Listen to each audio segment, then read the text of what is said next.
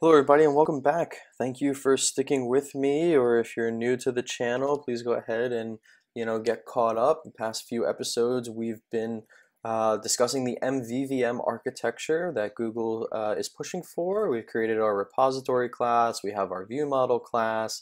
I'm actually just going to go ahead and clean up the little delay stuff that we did in the last episode, and we'll be right back to where we should be. Exactly. So, okay, so yes, we have our view model, we have our repository, we are initializing our view model because we require a context here to be passed in from our main activity so that the repository can do its thing. And we actually have our home fragment here observing changes to the underlying list of data, right? And then we have the issue right now of our detail screen is just commented out, right? And that's because previously we would actually have an attraction that was passed to us. Sorry, we wouldn't have the entire attraction, but we would have an attraction ID that was passed to us. As you can see here, this is the callback for when a particular item in our list is clicked. I'm not going to do it because it will crash the app. But we run this block of code here when they click on something, so you can see that we supply the action ID to this callback. We create our navigation directions passing in this attraction ID, and then we navigate with these directions. And you can see here we're moving from the home fragment to the attraction detail fragment. And then inside this attraction detail, we actually have the SafeArgs plugin all set up, so we're able to fetch the argument out of via navargs, but essentially out of the bundle that's required for this fragment, and then we can find the particular attraction that we're looking for based on that ID. But we've removed this list of attractions that was just the dummy data list at the activity level, and now it's actually embedded inside of this live data that exists. So we have this live data that is for the home fragment. We're going to create another live data for the attraction detail fragment. And so previously, as we just covered, this fragment here received an ID and then fetched the corresponding attraction that matched that ID. And there's nothing wrong with that. That works fine. It's good. It wasn't crashing the app. It was getting us to a state that we could end up doing all these other things that we were able to do. But it's not really, it can be done better, let's say. So, where are we? We will create another live data. So let's say the live data is going to be called the selected attraction live data. It's going to be a mutable live data of type attraction. What we're going to do here in the view model is we're going to say on attraction selected with the attraction ID that was selected. And so what we're going to do here is we're going to do what the attraction detail fragment was doing. Again, a little bit of business logic if you think about it. We're going to extract that away from the detail fragment, have it inside of our view model class, which is where that logic should lie, and then we will post the correct attraction to this live data that this bad boy will listen to. So we first need to find the correct item in the list, right? So we're just going to say let's just do it this way. Attraction list live data, value, find the one where its ID equals, the attraction ID.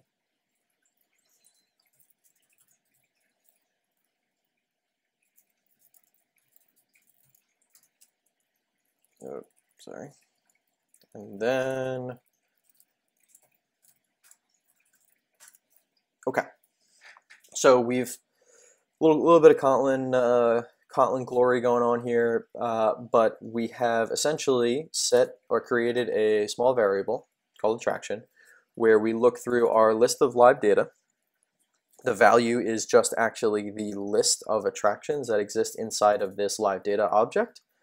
And then we run the find function on it. So it's very, very similar to what this was doing, right? It was by lazy. It was a list of objects. We called find. We said it.id equaled the safe args attraction ID. So we're doing the exact same thing, except we're not doing it in the fragment layer. We're doing it in more so of like the data layer. So we're looping through our list here. We're finding the one whose ID equals the ID that was passed into this function. And if this is null, so this little Elvis operator, because there's two reasons why this can be null, or this variable here can be null. The first reason is the fact that value here is actually a nullable. Yeah, so I guess you can see here, if the data does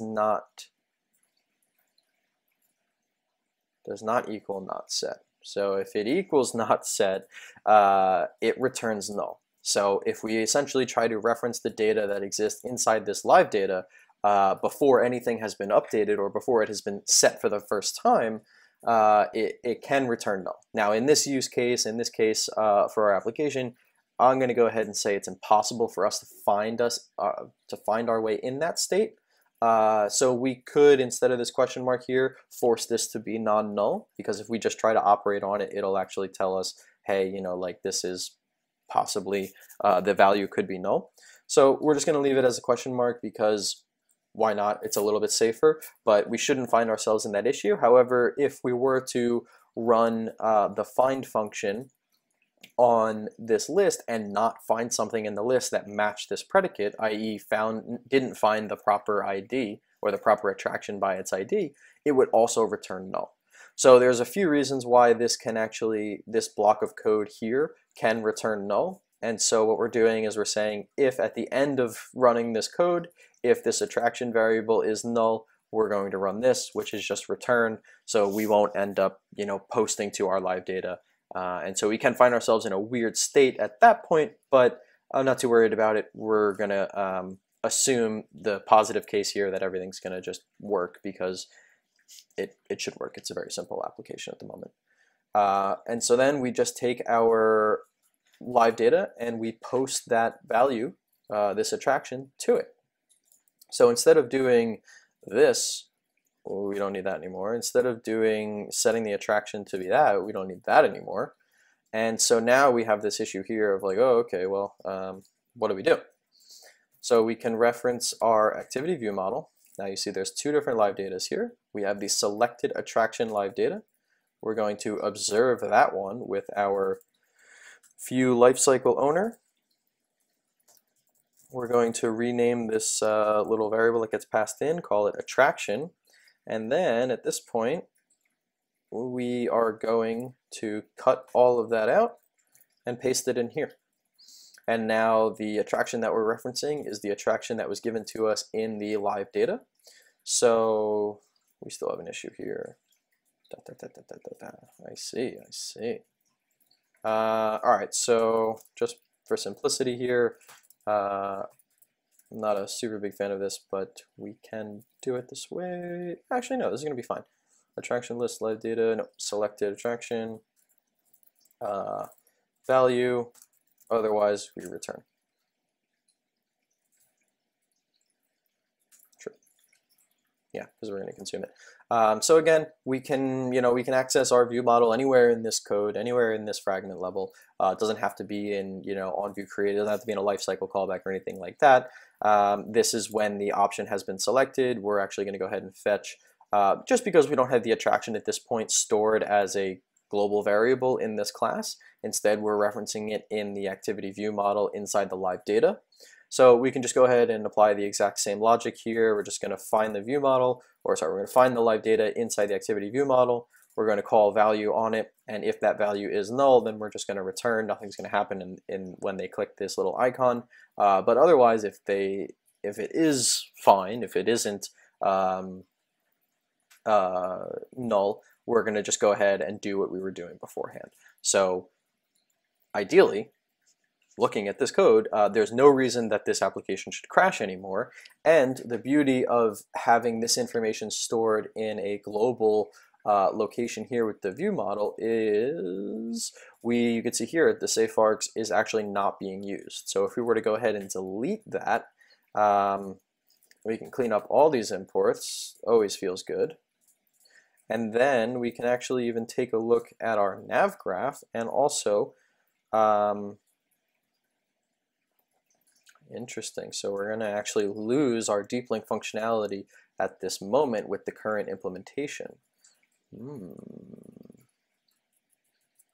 that's exciting. We can revisit that. So I'm going to leave that in there for now, but we don't need it anymore in the fragment level, which is good news. And then in our home fragment, instead of doing, of course we need that. We're going to lose deep linking functionality for right now, and if we want to revisit that, we can. But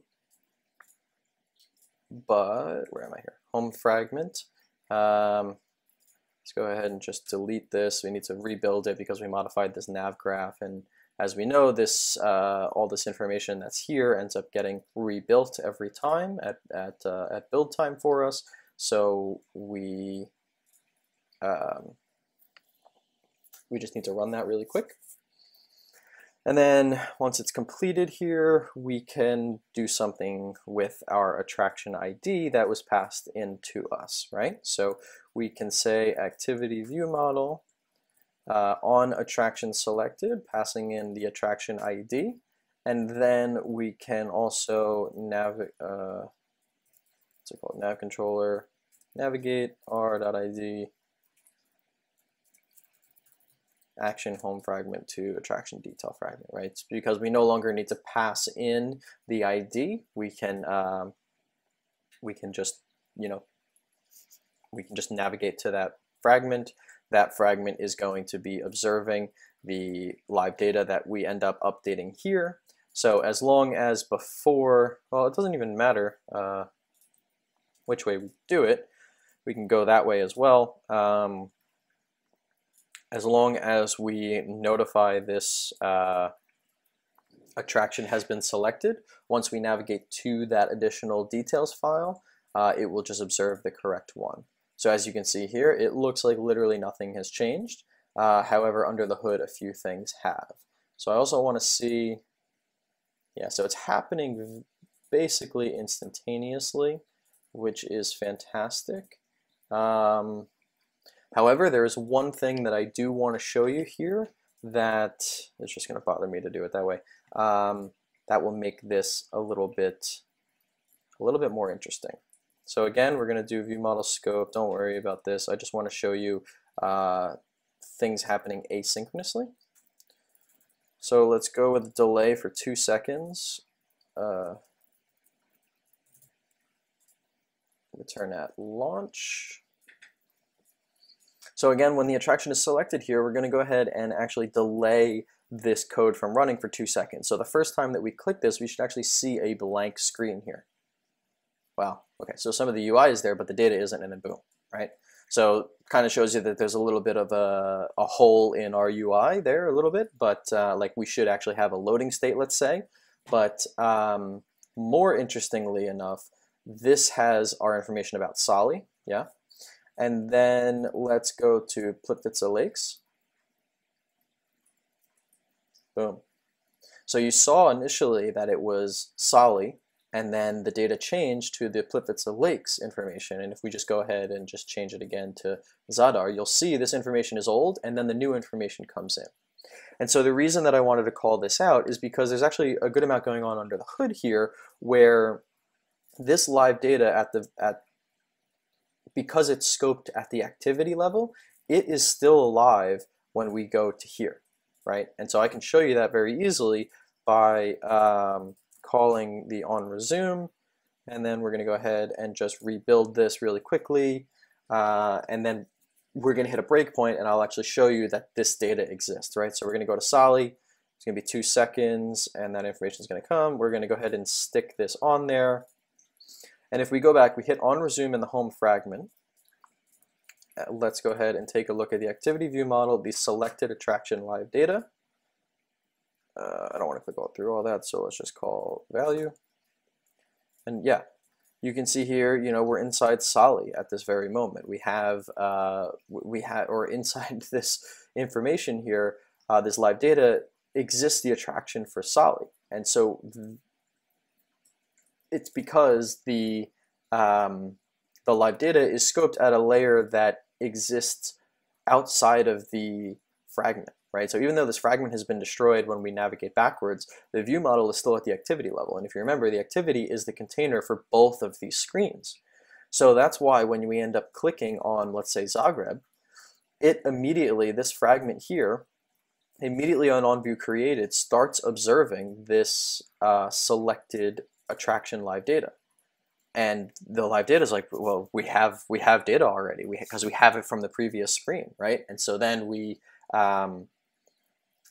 just going to post that data to the observer, and that's going to run right here, right? And again, so we're already there. Go ahead and turn that off. We don't need that anymore.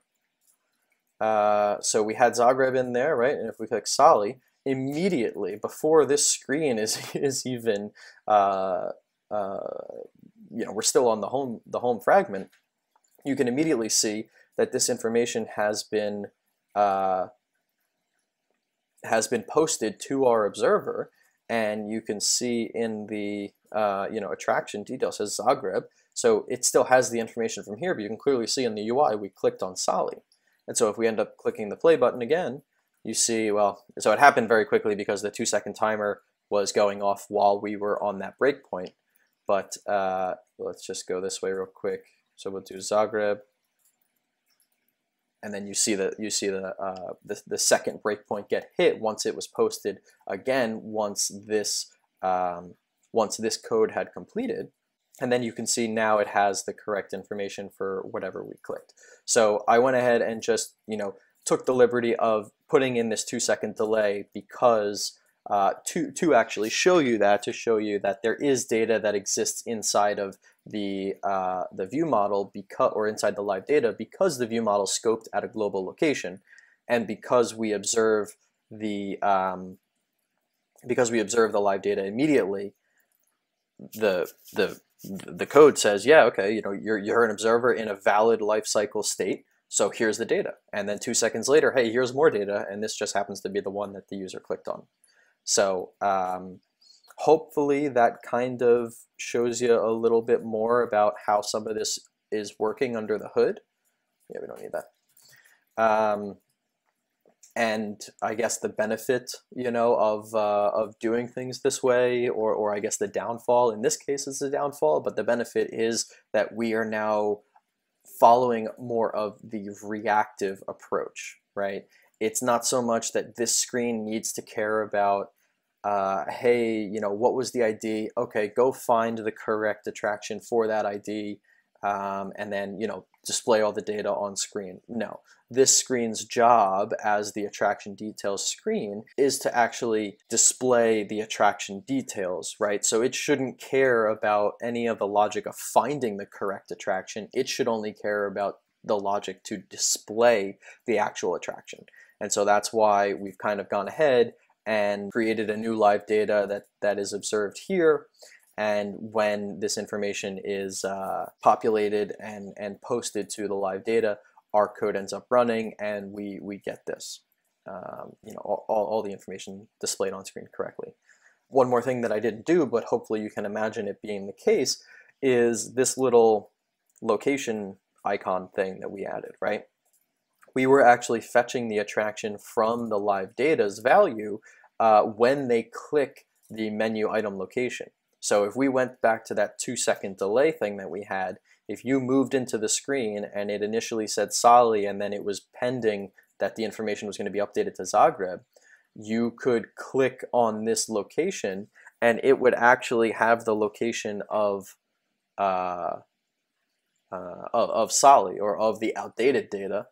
And it would take you to, you know, it would start the whole maps procedure that we covered in a previous episode with the wrong information, and then you would return to the screen and the data would be, you know, completely different.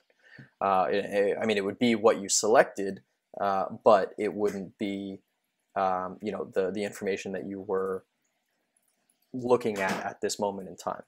So hopefully that provides a pretty good, a comprehensive overview of the observer pattern, the job of the view model, the job of the repository, and then specifically at the view layer, how we can remove some of that, business logic code and some of the other, I guess keep things separated where they should be. And now this detail fragment only has a dependency on a particular view model, having the correct live data inside that view model that it can observe so that it can draw everything on the screen accordingly.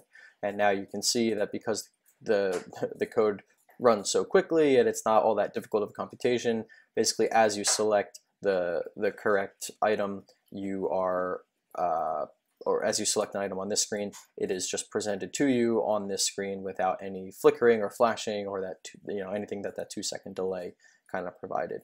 So hopefully this now starts to make a little bit more sense. You could see the reactive approach that this screen and the detail screen now have, and hopefully you can kind of see how the data is actually fueling the screen, and how it actually just kind of, the observer takes over and is the driving force behind why things get posted to the screen or posted to the UI or what have you. So we're going to actually cut the video here. It's a little bit longer than I was expecting, but we will leave it like this, and then we'll actually go ahead and probably also showcase how we can use this view model to provide further communication, because really we're using this activity scoped view model to communicate between two fragments, right? Between these two screens, the detail and this home screen. But we can also use the centralized view model to communicate out to our activity instead of actually having to call activity, and cast it as the main activity, etc. So we'll go ahead and dive into that in the next episode. So I hope to see you there. Remember to like, comment, and/or subscribe, especially if you want to keep up to date with all the content that's being put out. It would be much appreciated if you could leave me a like if you've made it this far in the video. And I'll catch you in the next one.